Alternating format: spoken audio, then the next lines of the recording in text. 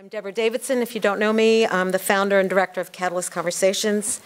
I'm really happy to be here at the list for our 17th public event, a big conversation about STEAM, which stands for Science, Technology, Engineering, Art, and Math. And it's been organized in collaboration with the Cambridge Creativity Commons and the Agenda for Children.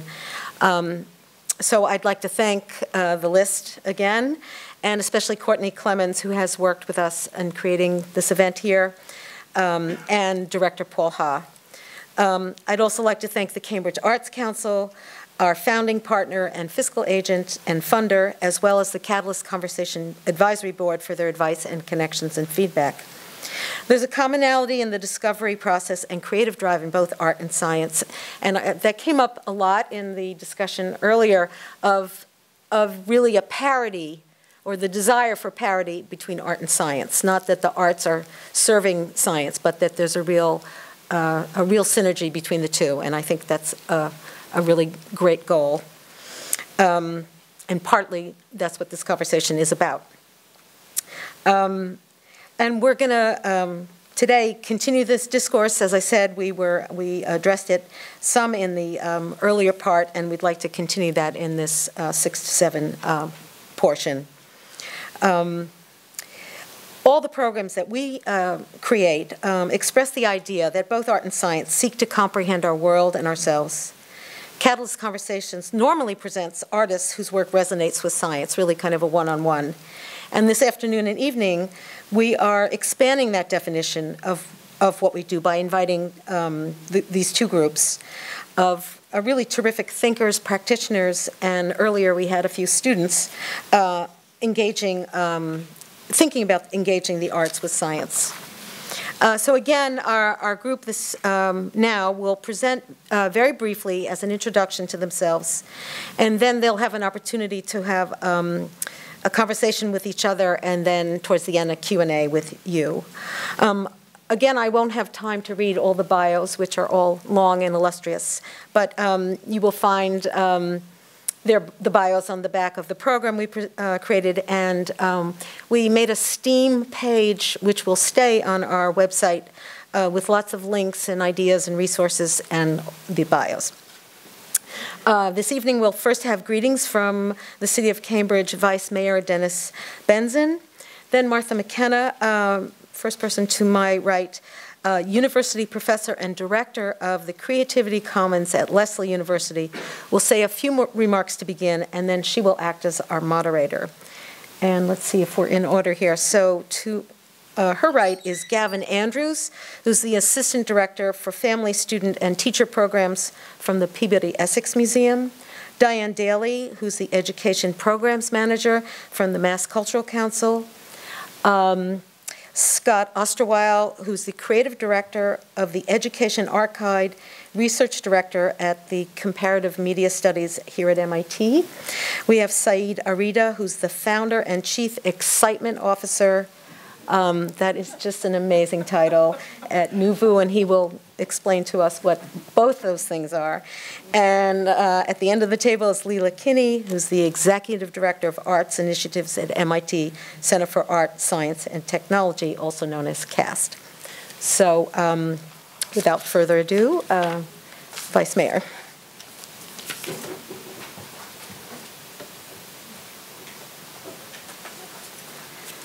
Thank you, Deborah. Good evening, everyone. So I wanted to thank the Cambridge Arts Council, Jason, for all the work that you do around STEAM. I want to also thank the Cambridge Community Foundation, Bob, and Creativity Commons, Kyle and Martha, as well as the Cambridge Agenda for Children, Kari Milner and Susan Richards, who I've known from pretty much most of my life. And you know, this work is incredibly important, and so I want to really thank all of you for being here today, because this work would not be happening without you and without your effort. And so I want you to know that I certainly appreciate it, and those on the council and others in our city administration appreciate the work that you're doing. You know, I grew up just right behind here, about 2 blocks from Newtown Court in Washington Elms, which is surrounded by many of the most prosperous companies in the world, like Novartis and Google. And as a young kid, I would ride my bike with my friends over by Draper Labs. And back in the mid-'80s, much of what we consider Kendall Square today was not there, except for Draper Labs and a couple of other companies. And when you think about this work, I want you to kind of think about this image a little bit, and that is, we would pull up to the window at Draper Labs, and we would peer through the window. And we would always ask ourselves as kids, what are they making in there? And we had heard that they made, bombs, and that they made nuclear weapons. And as you know, during the 80s, we were going through the Cold War. And sometimes in our conversation, we would say to each other that we were going to get bombed by the Russians. And we would quickly say that, no, we're not going to get bombed because we have Draper Labs and we have bombs too. And, our connection with, at the time, which we consider, STEM education or science, was really just peering through the window. And nowadays, we have a very strong innovation economy in our city. And just this past weekend, I was part of a panel where we discussed incarceration, and we discussed a school-to-prison pipeline. And this work is important because, this is our school-to-innovation economy pipeline. And this is the work that's going to alleviate many of the problems that we have in our community. And all the kids that are growing up in Newtown Court and Washington Elms and Wrench Towers and Roosevelt Towers, everywhere in our city, regardless of your ethnicity or your race or religion, many of our kids and our adults do not have access to this economy. And the only way that they're going to have access is through the work that you're doing and through the work that we do on the council and that we do in our schools. And this work is too important at a time when we're losing a lot of families in our city, housing prices are going up. Much of the workforce in our city is made up of folks that come into our city to work. I mean, if you stand by the platform in Kendall Square on any given morning, a lot of the folks that are getting off these trains are not folks that live in our city, but they're getting off the train, coming into work, and then they're leaving our city. And so we've got to do a better job of connecting our neighborhoods with the innovation economy. And, and this is work that's even more important because, as recently the Supreme Court ruled on an affirmative action program at the University of Michigan, which means that families that are struggling and throughout this country are going to have less and less access to education.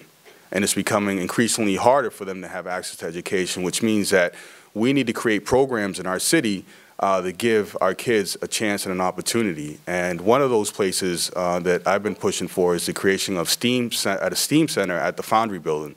And many of you are familiar with this initiative. And, I'm of the opinion that we don't need one STEAM center, we need several STEAM centers around our city that give access to our residents, and not so much just the high-tech community that already has access, but really our residents. So, I want to just really thank you for all your work, and don't stop. And whatever we can do on the council to be supportive of your work, we will do that. And in the end, we will create more and more opportunities for our residents. So thank you so much.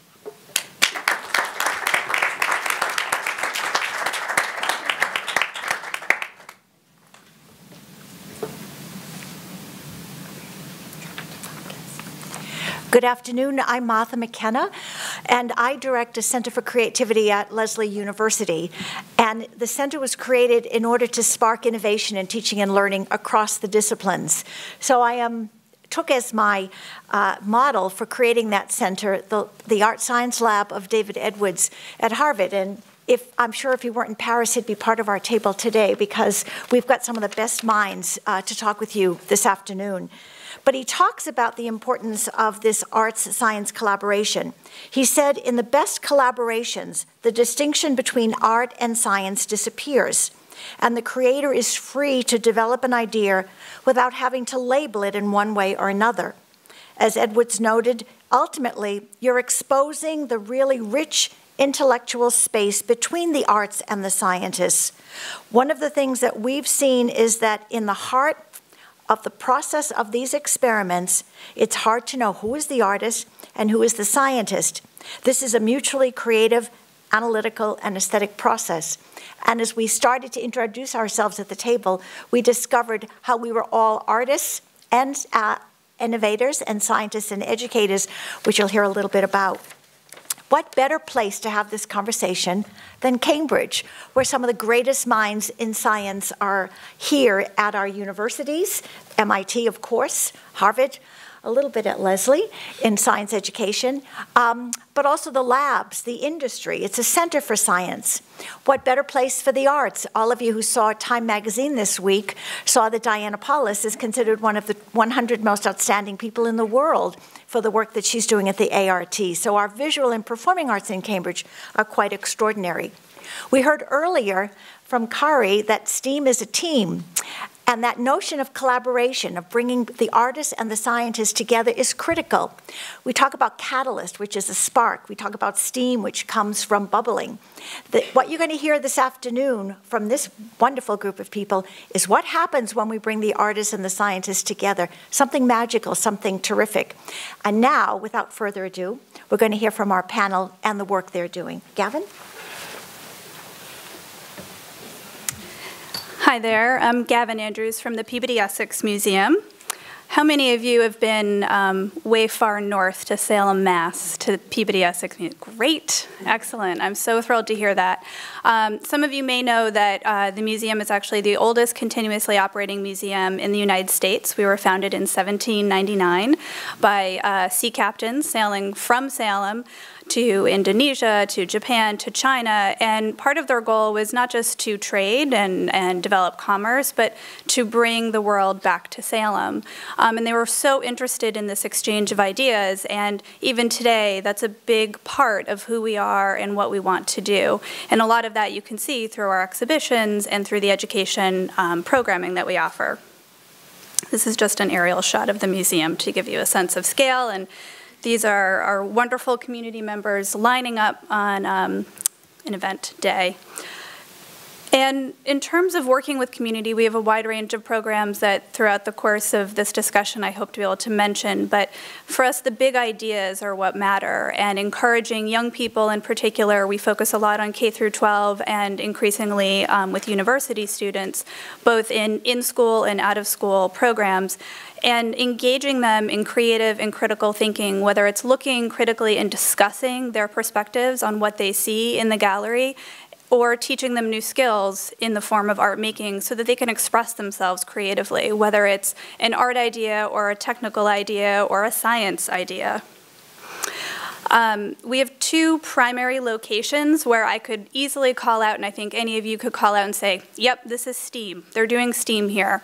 And one of them is our Art and Nature Center, which is an interdisciplinary education space where we host on a rotating basis contemporary art exhibitions that examine the intersections between art, science, and natural history.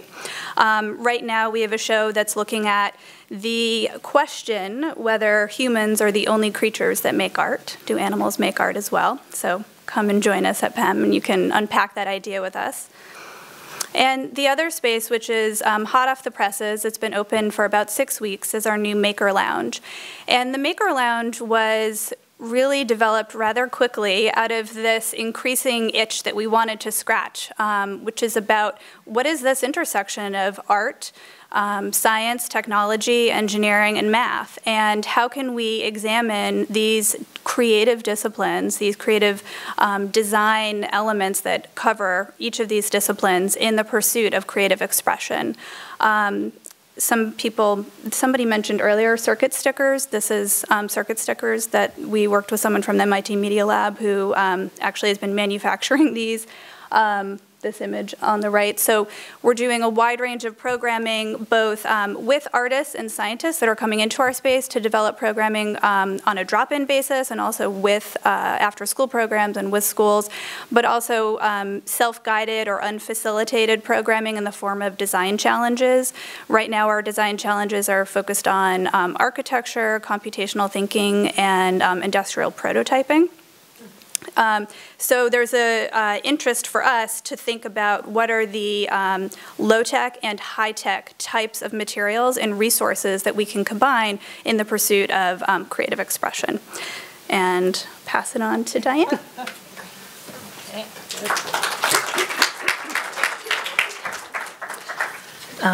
So it's great to be here. I'm Diane Daly. I'm the Education Programs Manager at the Massachusetts Cultural Council. How many of you know what the Massachusetts Cultural Council is? Oh, excellent. And so for those of you that don't, it's your state agency that is responsible for promoting the arts and the sciences, and here it comes, and the humanities. Who had the humanities question?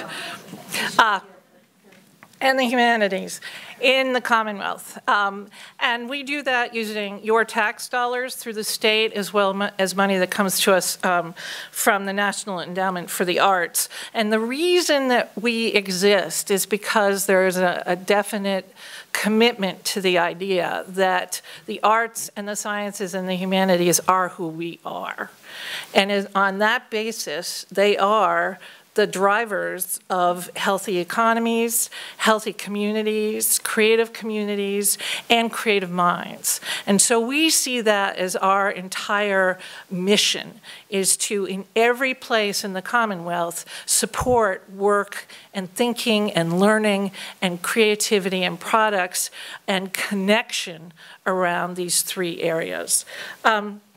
We do that by supporting 400 organizations in the arts, science, and the humanities, 750 and more schools. Each community in the Commonwealth has got a local cultural council. We're the only state in the country that's got that, just like we're the only state in the country that has an agency that's supporting the arts and the sciences and the humanities. Most of them are arts, all the rest of them are arts councils. So the local cultural councils take money from the MCC and re-grant it in a way that supports the work that's going on in the communities and the learning and how that community wants to see it. Individual artists we support, and we support economic development in the communities around the state. So from our perspective, art is central. So to say STEAM, what not STEAM or STEAM or whatever you want to call it, you know, it's really not the question. The question is, how do we use all of the resources available to us as human beings to achieve our goals? And so on that basis, it's a both and an all of the above, in a way that makes sense in each of those individual situations that are challenged or opportunities or whatever we are wanting to create. I just am throwing this up because I want to let you know that there's a STEAM caucus down at the at our what do we call it? Our Congress down in Washington, D.C. So this conversation is going on, as you know, all over the country. And why the arts? You've seen all of these charts. It's because the arts, and I'm going to say, and the sciences and the humanities are all about creative minds. So it's envisioning, you know all these things. I don't need to add it. So thank you for the opportunity to be here for this conversation today. I want to say that Martha wanted me to say this, we as an agency that promotes all of these opportunities decided that we needed to start a statewide conversation so that we could understand what was going on in the various communities. And we had a conversation about a year ago and brought people into the room and say, what's happening and why is it happening and where can we as a state agency be helpful in this? And I want to say that this conversation that's going on here in this community is stellar. And it's where it's happening. It's where we're going to make the movement that we need to make. So thank you.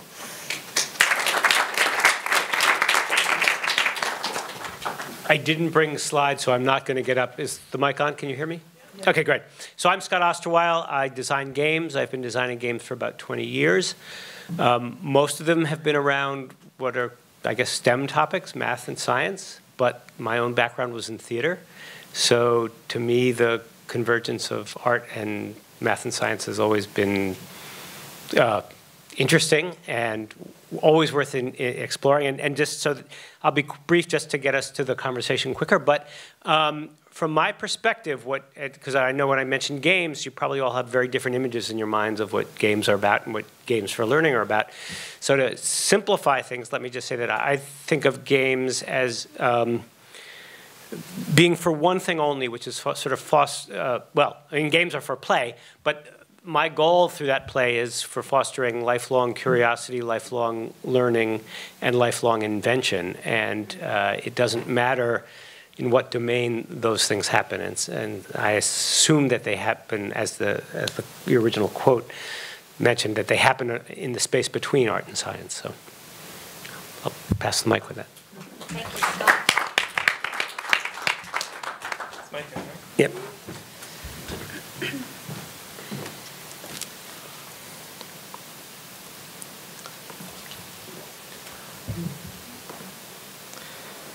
So I'm Saeed. I come from this place called Nuvo. I'm gonna tell you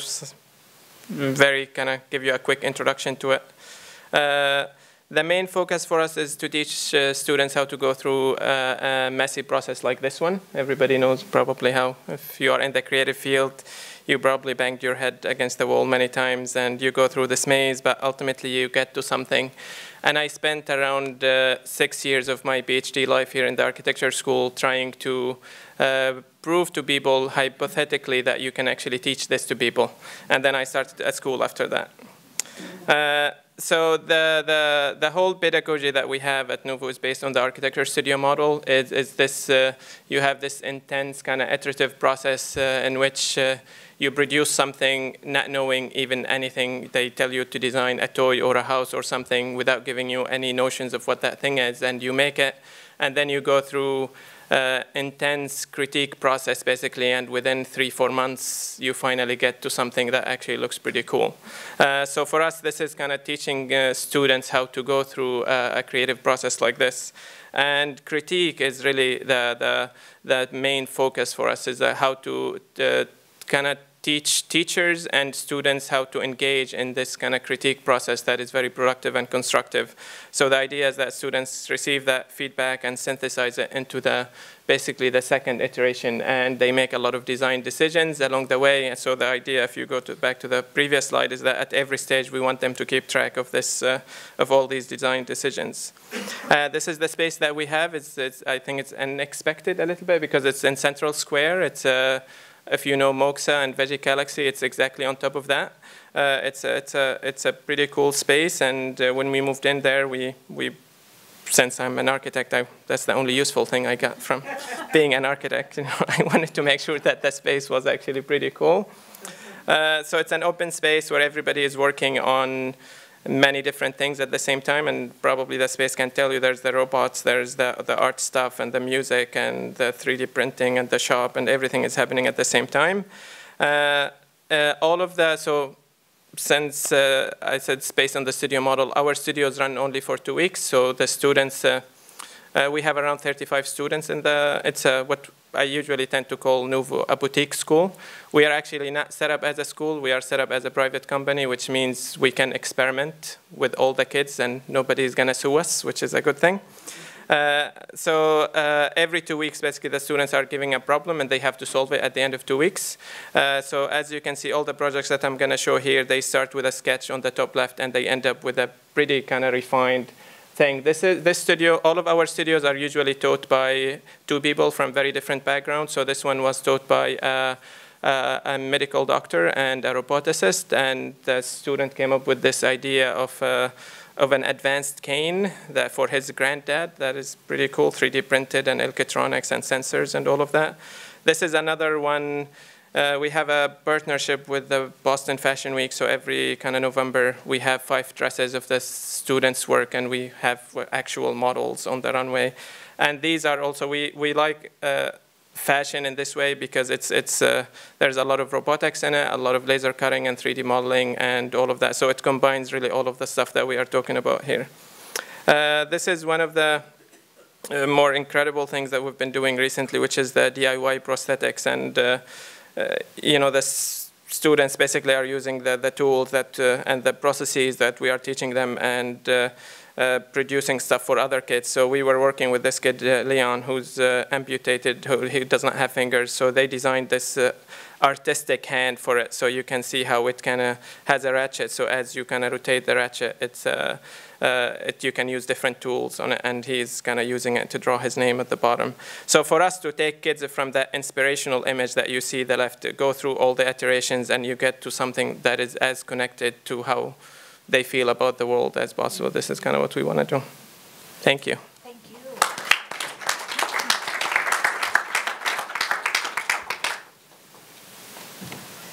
Let's do a quick switch here.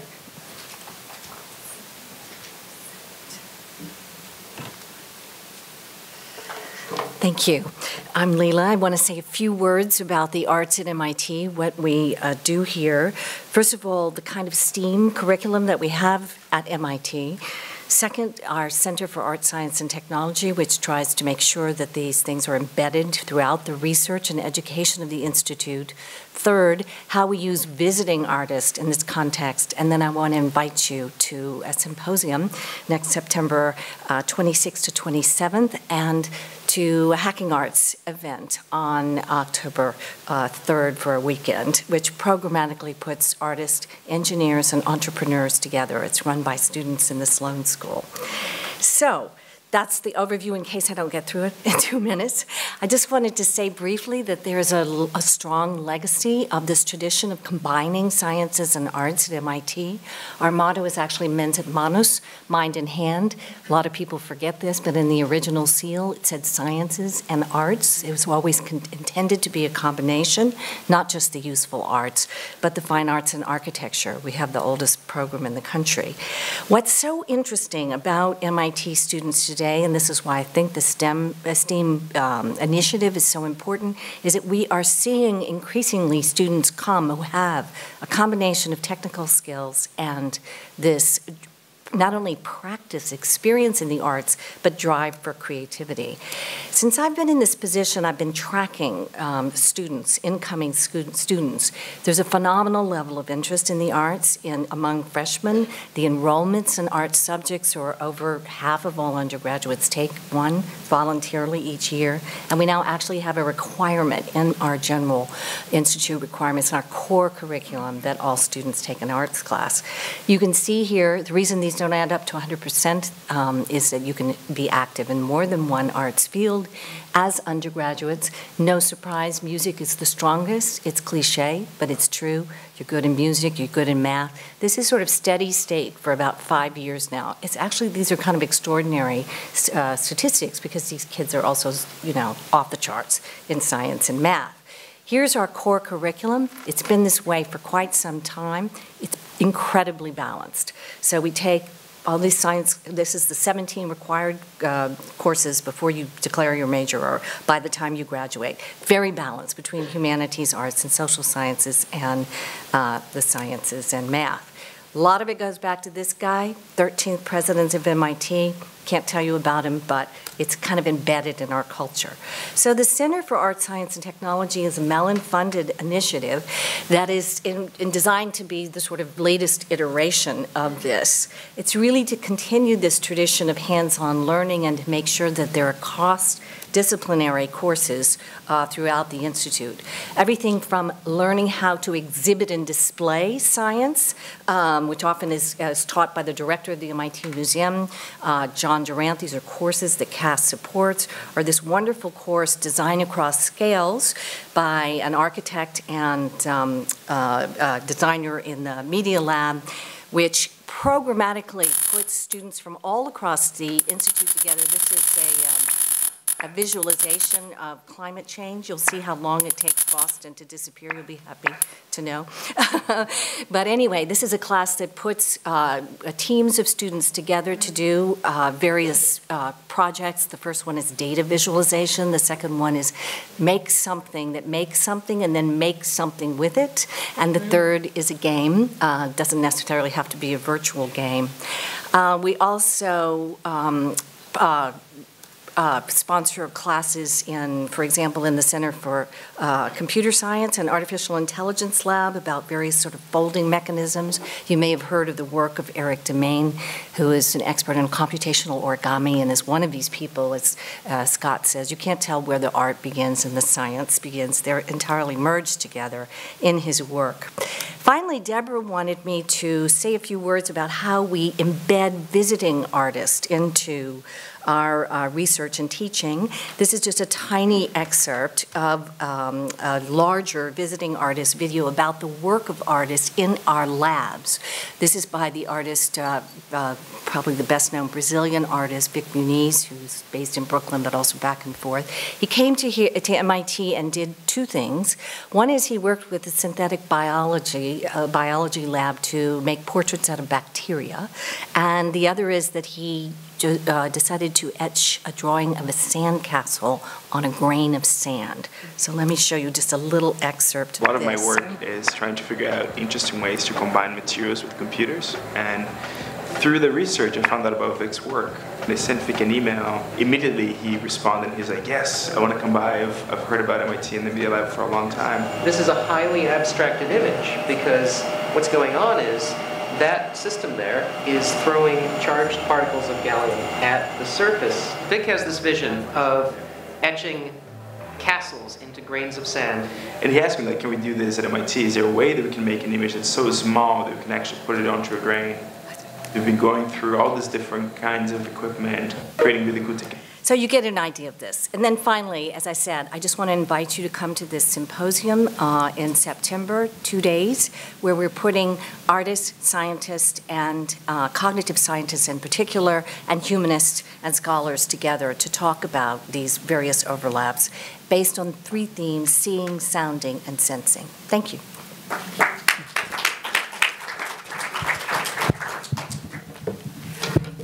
You can imagine how difficult it is to have these people who are doing such important work and asking them to speak quickly.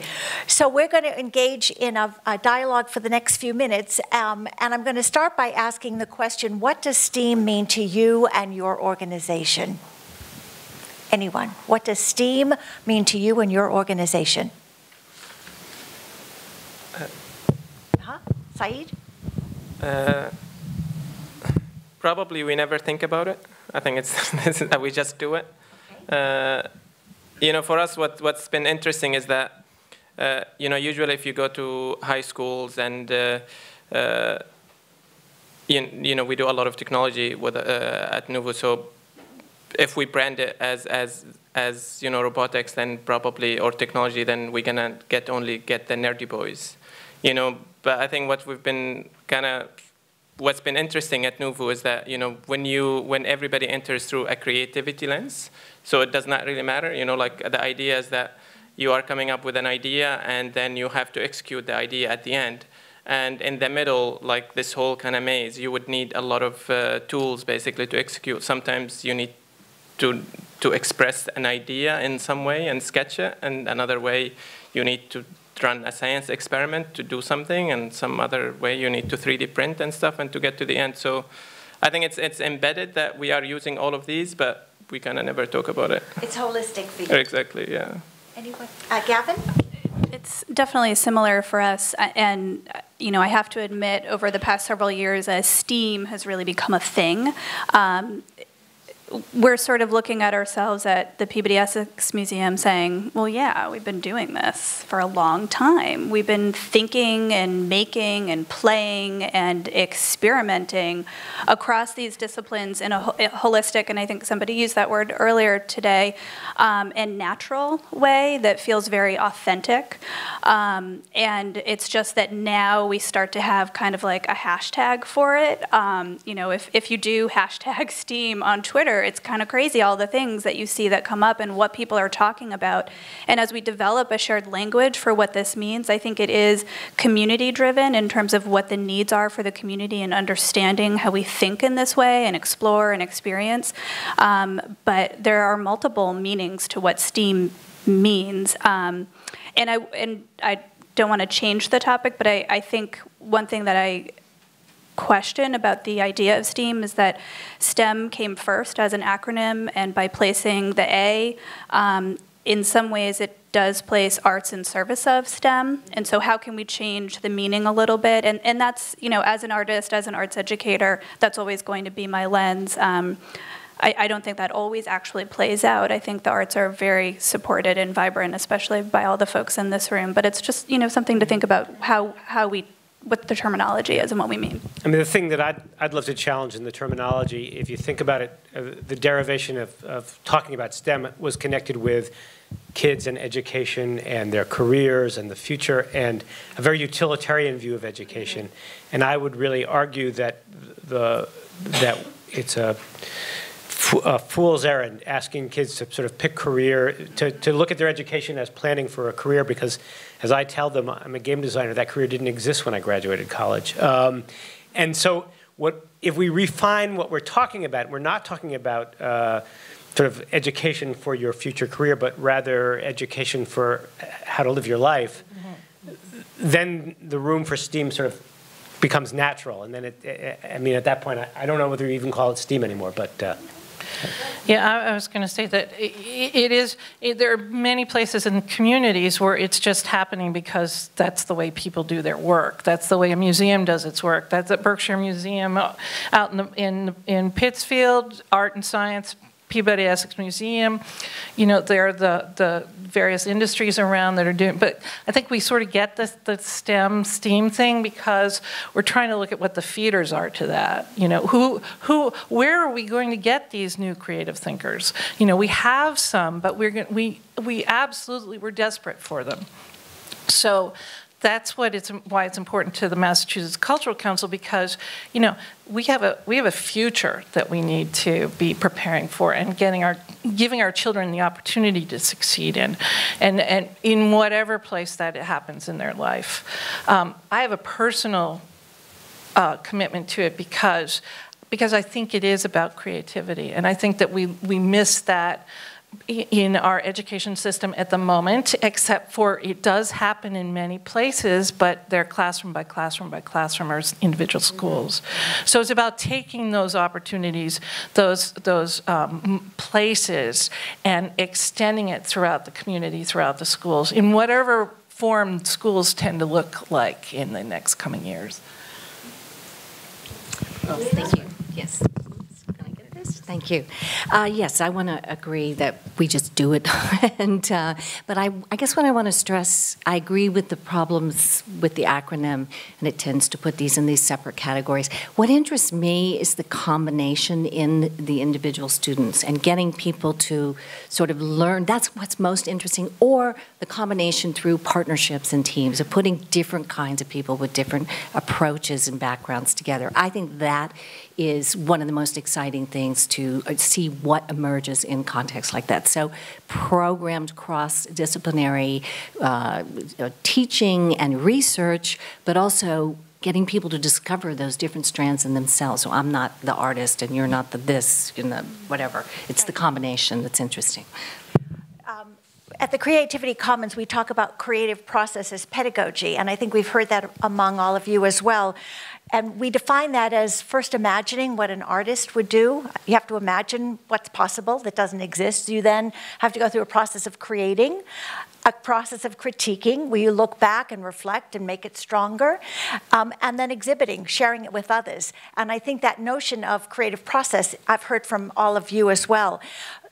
You just mentioned partnership, and I think that's really important. What have been some of the creative partnerships that you've experienced in your organizations that have moved forward this STEAM initiative, or science, technology, engineering, arts, and mathematics? Anyone want to? Okay. Well, I was thinking about this in terms of sort of what's happening around the state. So, of course, you have your wonderful creativity expanded learning STEAM network here in Cambridge, and you also have this Catalyst conversation. There's a lot going on there. We have a place like the Orchard Garden School in downtown Boston. We've got the Art of Science Learning out in Worcester, which is one of 3 places in the country that National Science Foundation is funding.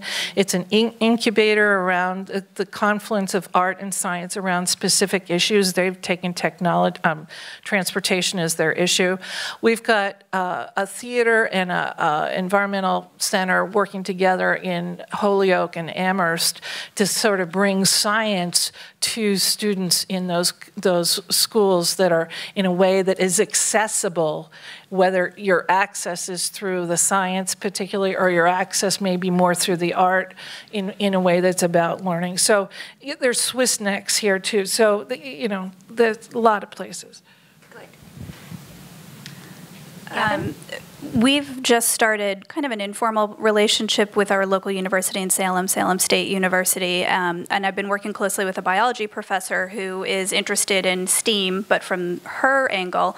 And so we've been doing a lot of research and testing out together, and one of the things that we've been able to pull off that I'm really excited about that helps define our partnership is that in the fall, she'll be on sabbatical from Salem State, and she'll actually be a scientist in residence at the museum. And part of what she'll be doing is working with our natural history collection, doing some research, but also working with our educators to examine what are the scientific concepts that we could explore more deeply through exploration in our galleries. And so by bringing on someone who has such specific expertise in an area that we clearly don't, we hope to really strengthen what we can offer in our galleries and also in support of what educators want to bring into their classrooms that is integrated across art and science. Great. Saeed? We actually kind of created an environment for us that would allow us to do this by default. So we are 5 full-time people who are both designers and roboticists, but we have like 3 people rotating every 2 weeks. So if you want to do something about medical devices, we make sure to get a medical doctor to help us. If we are doing a video game, we get a video game designer. So we are always kind of connected. But on a larger scale, for instance, we did a collaboration with the Arboretum and the Meta Lab at Harvard. We designed these robots that live in the park that measure certain things about the environment and reports like online somewhere. So the Boston Fashion Week has been like really incredible too. So we do a lot of these things. When we do a collaboration, in any game we do it in collaboration with people who know a subject area. So I always start, if I'm doing it's like I did a game with the Smithsonian and I met with a bunch of their scientists. I start by asking each of them, where's the game in your work? And they usually give me a blank stare. And then I say, well, what do you think about when you're out for when you're taking a shower or you're out for a run? And gradually we start to find out where they actually play. And in fact, where they play is where they do all their good work. And so we try to build games which let people play with all the serious stuff of the world. Because in fact, I guess to me the real operative word here, and maybe it's the hammer with which I hit all nails, but the operative word is play, which is in fact what's going on in art and in science and in engineering even, when you're a good engineer, is play. And that's what we really try to activate. So. And Layla, you live in a collaborative whole. Yes, that's true. I wanted to say.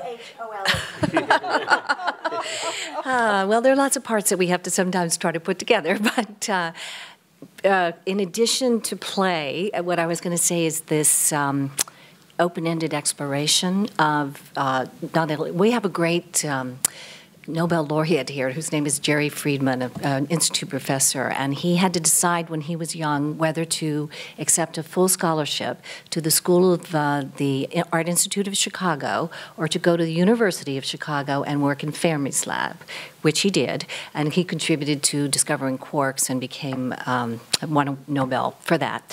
But he's one of the greatest supporters of the arts at MIT, so one of the things he always said is it's so important to expose young minds to this, because otherwise they'll only end up solving existing problems. They won't think of problems that don't exist. So it's this kind of spirit of exploration. And I'll just mention two other things, not to take too much time, but I have a lot of examples of visiting artists who've done these interesting things in our labs. We do arranged marriages, I would say, for that. And it ends up being really interesting because they ask each other to do things that they wouldn't otherwise do. And the scientists in particular, we say, well, why have you opened your lab? Why are you interested in this? And they said, because it reminds us why we went into science. And for once, we don't have to do all these deliverables, and it opens up, all kinds of things, and does contribute to PhD's theses as well. For example, when an artist came in and said he wanted to make a nanoscale wafer-size sculpture of his mother's house, but it had to be pink, and the guy had never done color on the nanoscale, and then he figured it out, and it was in his thesis. One other thing that's kind of interesting that's in the community is the Catalyst Collaborative, which is distinct from the Catalyst Conversations, which is an arts science, a science initiative at the Central Square Theater. And what they do is they try to put on plays that further the public understanding of science, and then they bring in scientists to sort of lead community discussions about those issues. So I think those are two kind of interesting things. And I'm going to ask the last question, ask you to start, since you said future. What is your vision for where we can go with this? I think that this is a little bit of a marketing cliche, but it kind of stuck in my mind, maybe because of the T. I heard some marketing person say that the students of the future are going to be like a T. They're going to have this sort of deep skills and embedded knowledge, but be able to reach way out here to other fields. So that's what I see. These students coming, not so many distinctions between, to follow on Scott's point about you're going to be programmed for this career track and that one, but to have definite bodies of knowledge and skill set. I'm not suggesting we go away from that, but then be able to apply it in all of these kind of unbounded ways. That's what I see. Great. I hope. Anybody else for the vision? Go ahead. Yeah, please. All right.